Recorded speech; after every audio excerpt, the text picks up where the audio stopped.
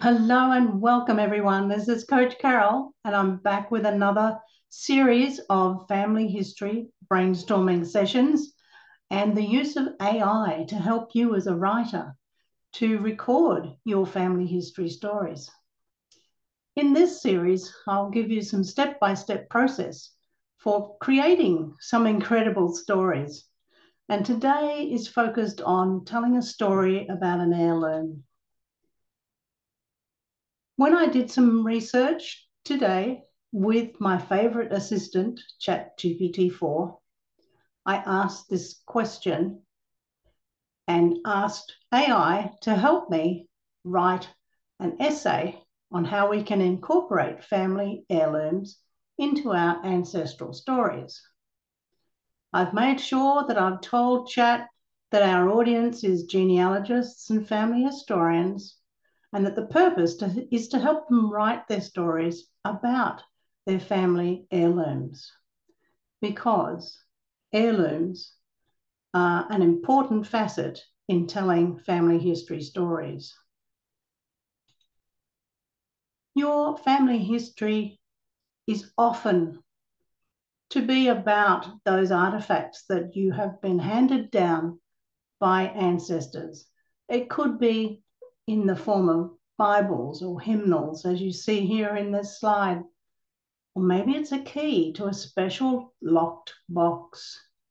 Often there is jewelry that is handed down from one generation to the next, possibly furniture, even musical instruments like a piano, an old watch, or perhaps some old toys.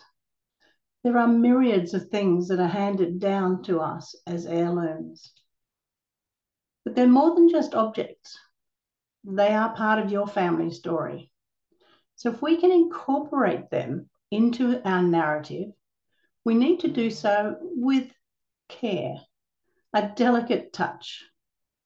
We don't just merely catalogue and take an image of that item. We need to strive to understand what its significance is before we can tell an engaging story. So how do we do that?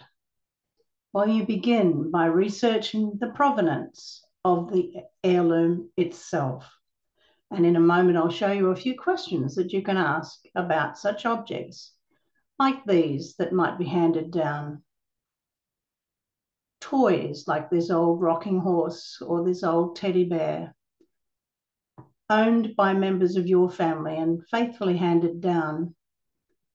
Do you know who owned them? What about an old family photo album? Whose was it and who put it together? Do you have a cache of old diaries? Who wrote them and who were they written for? Have you had jewelry handed down from great-grandmama? When did she wear that? What is the story behind its purchase?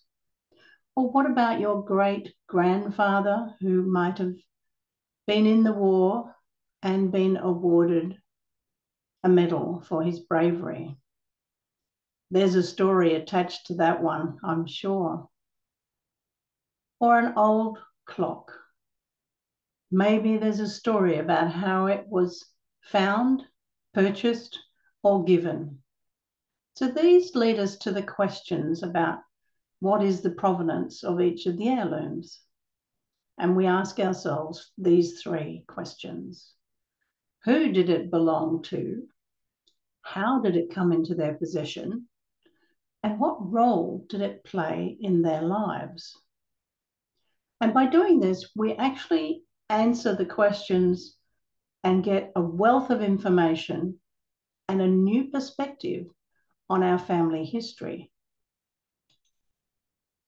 So how do you write this heirloom story? What are the components? Well, of course, first of all, let's take an image of the heirloom itself and answer those questions about the provenance. Let's go back. And of course, realise the importance of each heirloom. So those three components are the starting point for you to record your heirloom story. Next, you'll want to know who is your audience. Are you writing this for your cousins of the same age? Or are you writing it for your descendants of a much younger age? This will help determine the language you use and how you set the story out to engage with each audience. And why are you telling this story? Why is it important? What is your purpose in telling the story? I'm sure that for most of us, telling our heirloom stories is to keep our ancestors' lives alive for our generations to come. These heirloom stories and their components form the basis of creating and preserving your family history. Now, I'm sure you're thinking about all those things that possibly are in your own possession or in the possession of some of your cousins or other members of your family. Any of these items require you to, first of all, preserve it with an image, and then start to think about how you would relate the story of each of them. There's been a couple of these examples that I wanted to highlight for you, and I'll just move that piece out of the way there. These are unique treasures with fascinating stories, and they've come to light from a particular website that I found, and I'll share that with you in a moment. The first one is about a saxophone mouthpiece that belonged to a jazz musician from the Netherlands. The next is about a crystal cake plate that belonged to a grandmother. And the third one is about a case, a union case, which had two photographs on the front who are believed to be the second great-grandparents of the genealogist. Now, if these spark an interest for you, you can go ahead and find out a little bit more if you go to this site, which I'll post beneath this video. They're called the heirloom stories. And in this case, you're going to a blog item at familysearch.org to find out about how genealogists share heirlooms and tell stories from their family tree. And you'll find those three examples that I listed in the previous slide.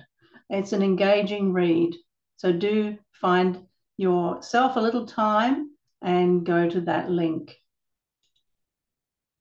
Now, what's the next step? All right, so you've done all your homework and you know the provenance, you know why you're telling your story and who it's for. Next step for me was a quirky one, I know. I like Chat GPT and how it can be very creative for me if I give it enough information in my prompt.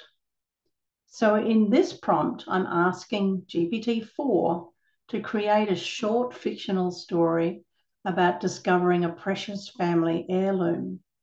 I've mentioned myself in here as genealogist Organise and how I'm keen to pass on the provenance of the antique, and I give 3 pieces of evidence there: who it belonged to, why it was handed down, and what the item was used for.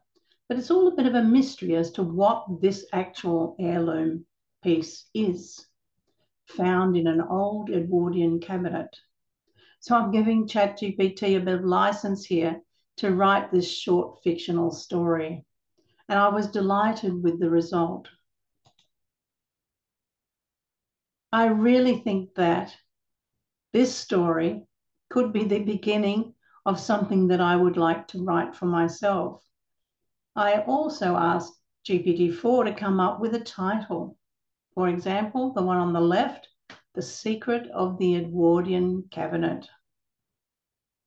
And I also asked ChatGPT to give me a quote that I could use at the beginning of the story. And all of that was done within minutes. So now I have a title, The Secret of the Edwardian Cabinet, and a quote, unearth the secrets of the past and you'll discover the strength of your lineage. A perfect quote. Of course, it's made up, so I've attributed it to Anonymous in the front cover of this supposed book that I would be writing. It's all fictional, of course, but I had a great deal of fun in going through the steps that I've just shown you.